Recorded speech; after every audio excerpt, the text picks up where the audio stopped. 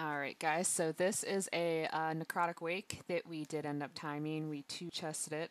The week's affixes for this were Tyrannical, Storming, Sanguine, and of course Encrypted, which is the Season 3 seasonal affix in Shadowlands. This will be a Holy Priest POV.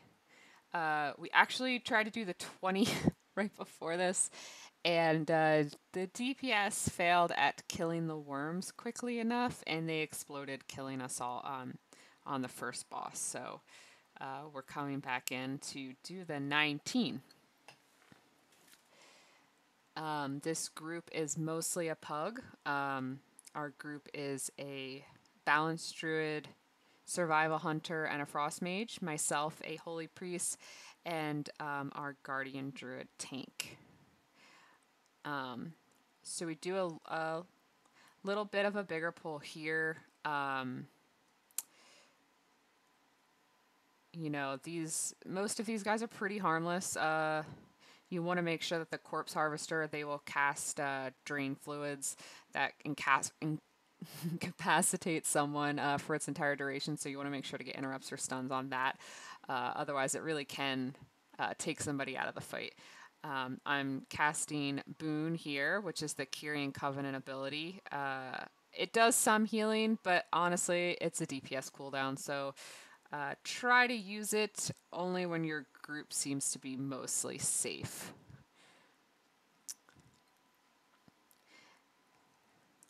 The Vanguard here also casts this thing called Meat Shield, as you can see. It does put a shield on the target, and you want to try to make sure to stun that as well, or interrupt that. So, you know, you don't want to have to DPS through that either. As you can see, I did get the hammer over there. The weapon strategy, especially on Tyrannical, is pretty important. What we tend to do, I always grab the first hammer, the first spear, and the first orb. 1 DPS, then we'll grab the second hammer over by the mini boss before the bridge, and then the second spear. It's pretty important that you grab them in this order, so that you have them when you need them. And then our tank, we have him grab the orb, the hammer, and the spear, the last 3. Our strategy typically is on the first boss here, we use Bloodlust and the Goliath Kyrian Exhaust, which you need to access by having a Kyrian. You use your little guy to talk to the robot. He'll activate, and you can get a bunch of balls. It increases damage and healing when you're grouped up pretty significantly, so you'll see me doing that here.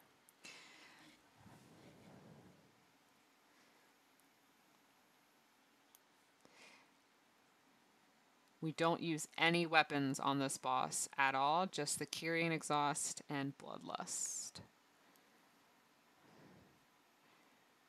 Grabbing some soldiers while we wait for that to activate. Booning again. Boon interacts really well with the buff, which increases your CDR by 200% while it's up. And then that interaction with the Mechanicus conduit, as well as the Kyrian Legendary, will allow you, if timed correctly, to get quite a bit of boons. Sometimes as many as 1 every pull, although that depends on having an in the previous pack. But you can get quite a bit of use out of that if you're timing it correctly with your So we are killing this boss here. Pretty simple mechanics, you know, don't stand in the green stuff. Point your spit away from your group. Kill the worms, most important thing. If you get bit by the worms, kind of all over, so you want to try to avoid that. As you can see, I'm getting another boon off. Never going to out-damage those Kyrian weapons, though, you know what I mean? See, our boomkin here, unfortunately, got the whole group with that. So, not the greatest. That's something you want to try to avoid doing for sure. Always trying to keep flash concentration up at all 5 stacks. It's a huge mana sink. if you have to hard cast Flash Heal 5 times to get that buff up. But, you know, if you have to move or something's happening and you lose your stacks, try not to stress about it too much. The world is not going to end.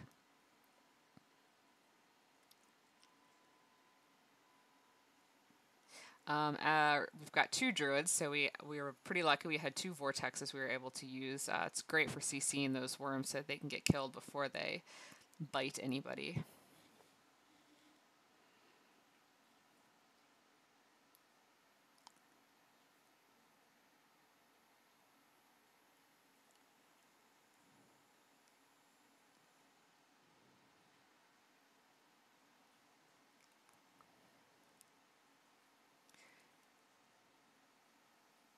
And see, that was much better. He was the only one that got hit by it. We are just CCing those worms. Blightbone is almost dead here. So we really can focus boss as we kind of kite away from the worms. You can see our Frost Mage is CCing them over there.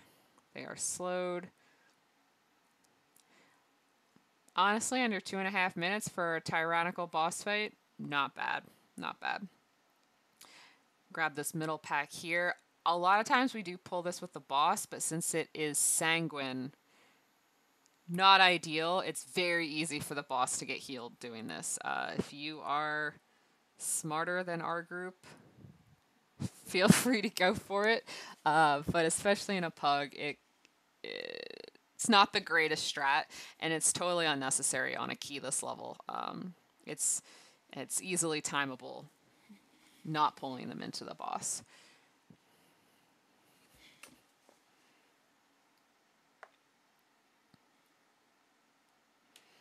That Vanguard tried to get that meat shield off there, but you can see our druid bashed it.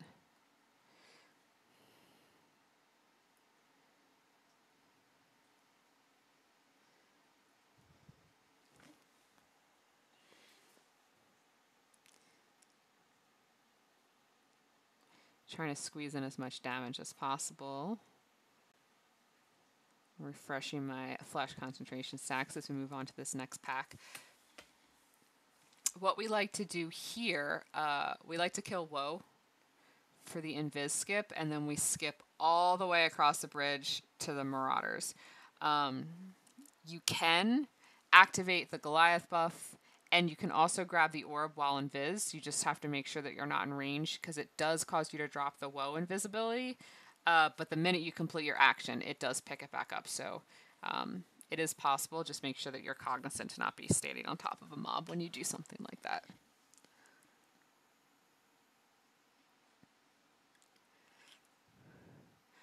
Woe does have an ability called Burst that needs to be interrupted. We did miss one there. And of course, this Corpse Harvester is going to stand in that and try to cast. A little annoying, but our Druid Typhooned him out.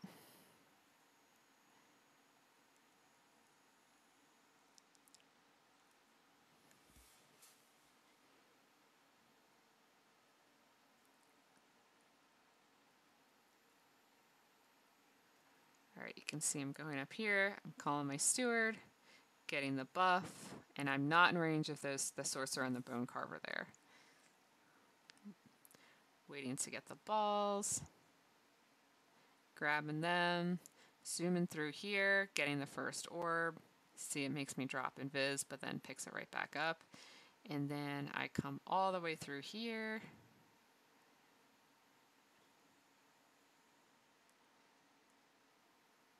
Making sure that the DPS grab that spear and that hammer.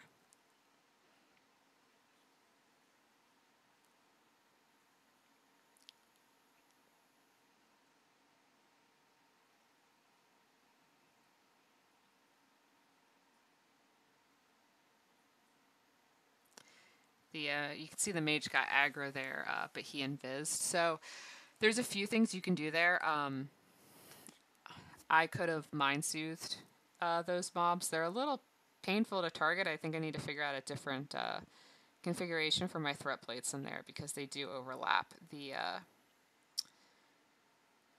relics there, which is a little bit of a pain. Or you can have somebody that can drop threat instantly. So a mage or a hunter, rogue are great choices for grabbing them with the Woe, because when they do inevitably pull aggro, getting that hammer, they can just drop right away.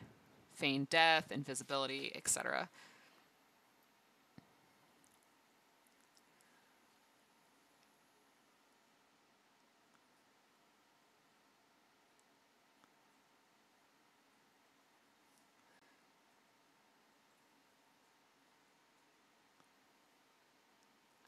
Probably should have gotten that a little earlier, but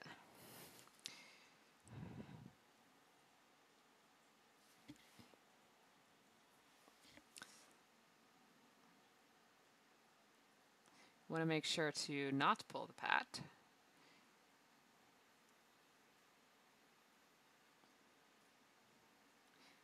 Divine Star is an absolutely amazing healing and DPS ability. It is not target capped, so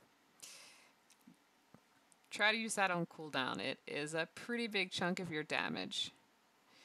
I am kindly reminding our tank to not forget the hammer after he goes over here and pulls this, so he starts kiting backwards to make sure he is getting that very vital hammer for the last boss shields. Getting another boon off, of course, trying to make sure to not get tank slammed.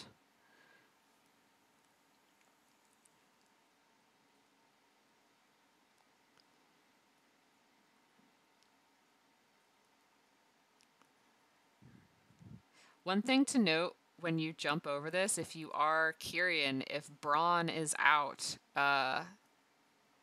he has been known to pull that pack that we were skipping. So to be extra safe, if you do have that soulbind and Braun is active, just click that off. There's a little kind of Kyrian buff on your buff bar, buff screen that will show you that he's out. And if you just right click that, Braun's call to action, I believe it's called, he will leave us and not pull those extra mobs that will most certainly wipe you, or at the very least cause way too much time.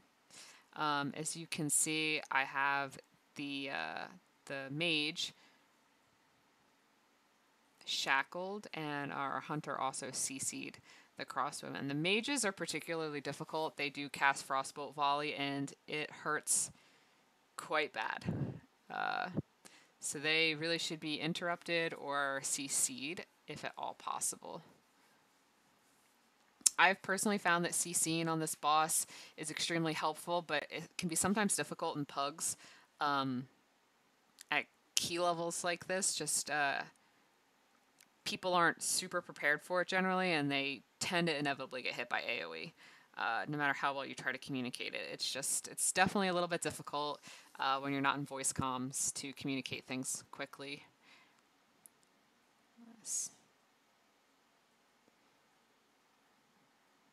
As you can see, I tried to get the first mage there, but the hunter got it. I tried to get the second one, but he just got pulled in. It's the thought that counts, right, guys?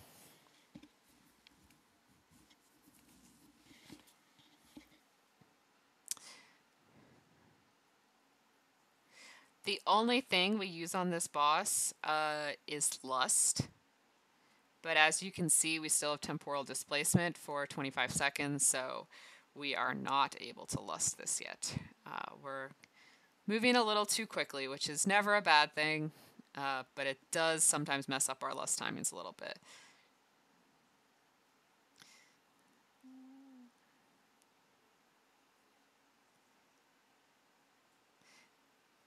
As you can see, that mage definitely got some Frostbolt volleys off. We did attempt to CC it, but it was broken. I committed a Divine Hymn to that just because it does do quite a bit of damage for sure. We finally get Lust up here with 44% left on the boss, so it'd be a nice way to just push that last half of his health through. Getting my second boon in.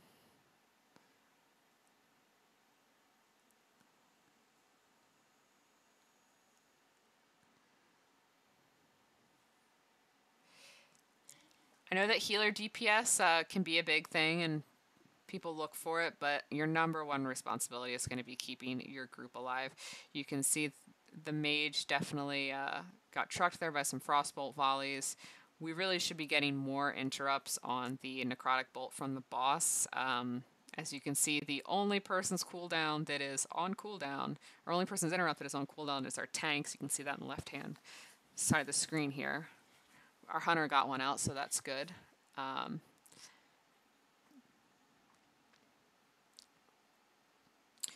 One thing to note, if the boss goes to cast Final Harvest and there's any ads up, you will wipe. However, if they are up and you know you can't kill them, if they are CC'd, they will not wipe you. And that can include anything from Shackle Undead, Hunter Traps, as well as like Incapacitating Roar from a Druid will also do it. So as long as they're CC'd to the capacity of not being able to do anything, they won't blow up and kill your group. So that's something that if you have access to any of those abilities to keep in mind, should that happen with your group. You can definitely save a pull that way.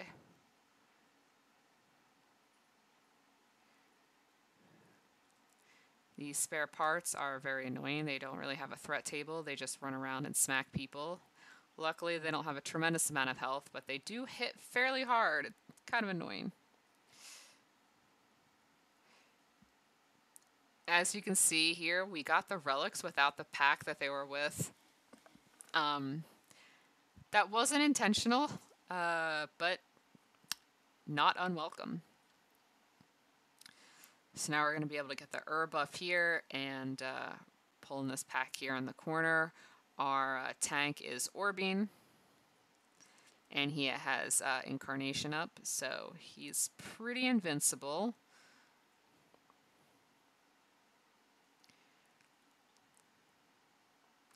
You really have to keep eyes on the corpse collectors. They cast Drain Fluid, and they also cast something called Gore Splatter. It does a ton of damage. It absolutely needs to be interrupted. It can be stunned and it can be interrupted. If you are a Holy Priest, Chastise will interrupt it. It puts a disease dot on everyone, so you can dispel it, but it puts it on everyone, so you can only dispel it one at a time. And it's very liable, particularly on fortified weeks and higher keys, to one-shot your group. So make sure that that never, ever, ever gets off.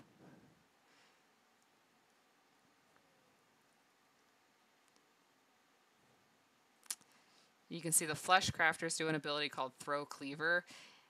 You really don't want that to hit a player. However, you can direct it through other mobs, and it will do significant damage to those mobs. So you want to try to get that cleaver through other mobs if at all possible. Or you can be silly like me and just try to stand in it. But our tank intercepted that for me.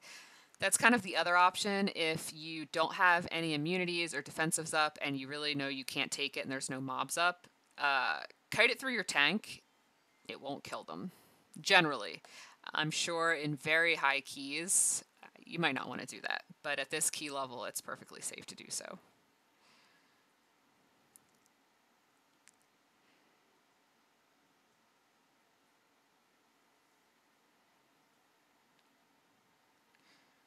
Making sure I get my Divine Star out there. Like I said, it's a pretty good chunk of AoE damage.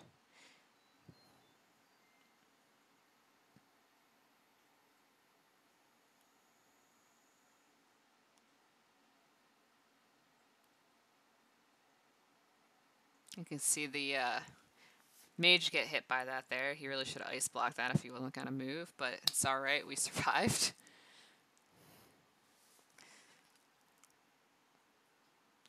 That Spine Crush can be stunned. It's pretty useful if you can get a stun on that so your melee doesn't have to lose any uptime on the mob. But if that doesn't happen, then for sure run out. That will one-shot you.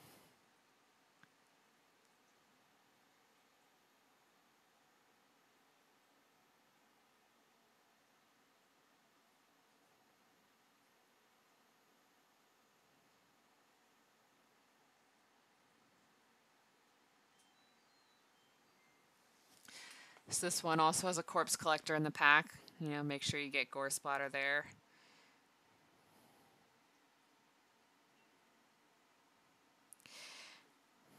The big guy casts something called Tenderize on your tank, which does stack and it can become quite dangerous. A helpful thing to keep in mind here, if you happen to be a class with a taunt or a pet taunt or anything like that, or druid trees, for instance, is really helpful. Our tank doesn't have a problem with it. He's a bear, and they're extremely tanky, and they're also pretty quick to get away, especially our tank's playing Night Fae, so Soul Shape is available to him. But you might want to communicate with your tank to find out if he might perhaps want to taunt to get those stacks off. For instance, when Walker Monk, you can taunt and then, roll away real quick, or, kite backwards, anything like that. Anything to help your tank perhaps drop stacks of that when they get into a spooky situation. Our mage was focused there by the stitching assistant and thought he had blink up and did not, so he got one shot.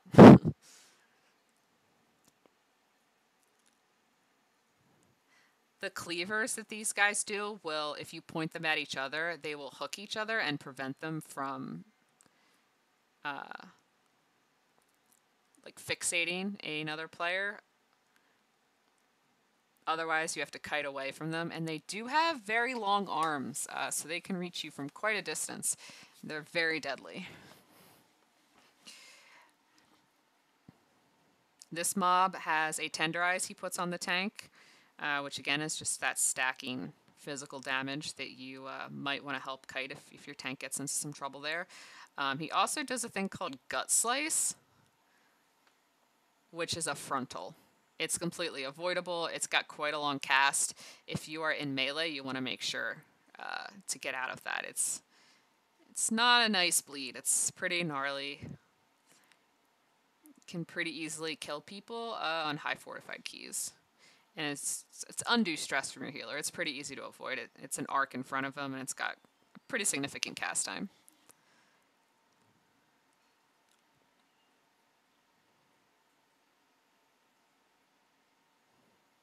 As you can see, our tank soul shaped there and blinked away to kind of get out of range there, so we didn't get into any trouble.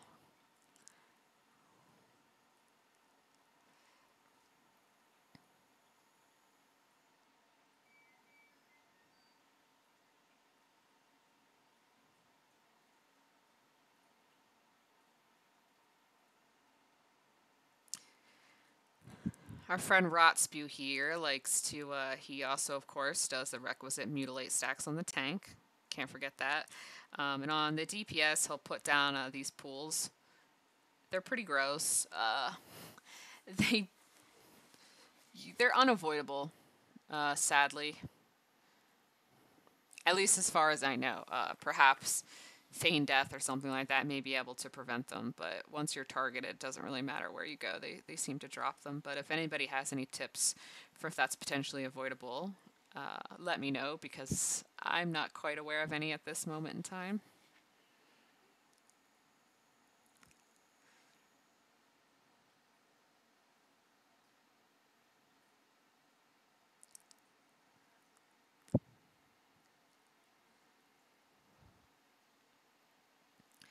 So for this boss, we do not use Lust on.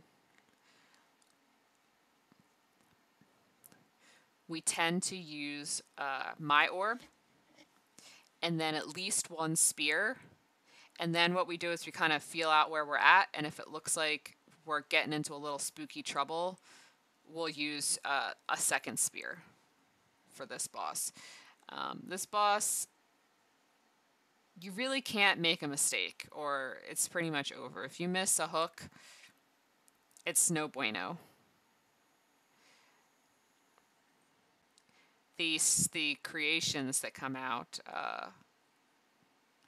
do quite a bit of damage to both the tank, and there's an aura that goes out that starts ticking on your group that becomes very quickly unhealable. So you really want to make sure you never miss these meat hooks here. You know, we have 2 creations out now, but the first one's almost dead. He dies really quickly, and we're still in a pretty comfortable place here. We're only a minute into the fight. This meat hook, I'm trying to make sure I get the boss so that it stops the morbid fixation. This prevents you from having to run too long. It was on me, so it's not really a huge DPS loss for me to have to kite, but you want to avoid your DPS having to kite because it is, you know, a DPS loss for a lot of classes to have to do that, and really don't want to do that. But got him down in under a minute and a half, so really can't complain. So now for the last boss, we have 1 spear, 3 hammers, and bloodlust. You want to use the hammers to break the shields,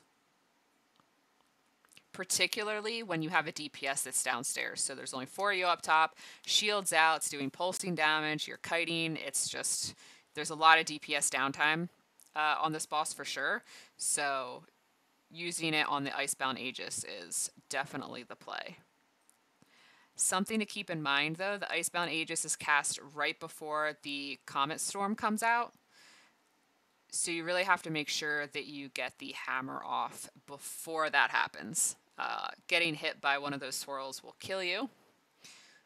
Almost always.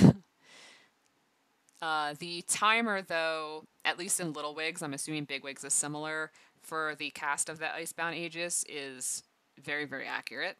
And there is a travel time on the hammer, so you can see it being cast, start casting your hammer, and it will land on the boss right as the shield goes up and break instantly, and you won't take any of that pulsing damage from it.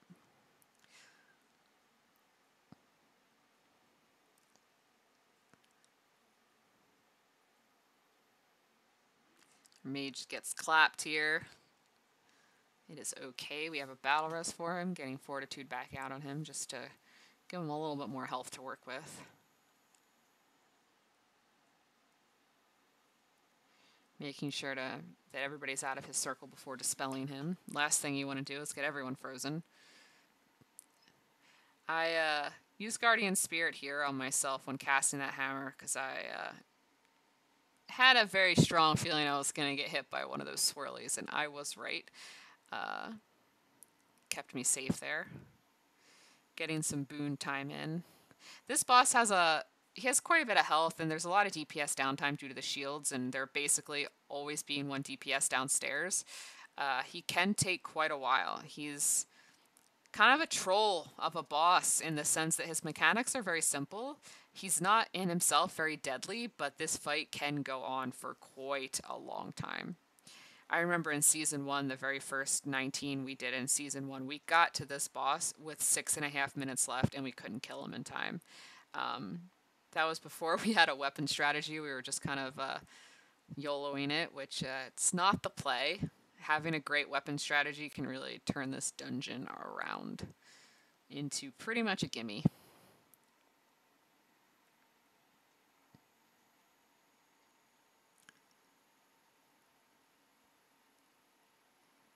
Making sure I get my Shadow or Death off there.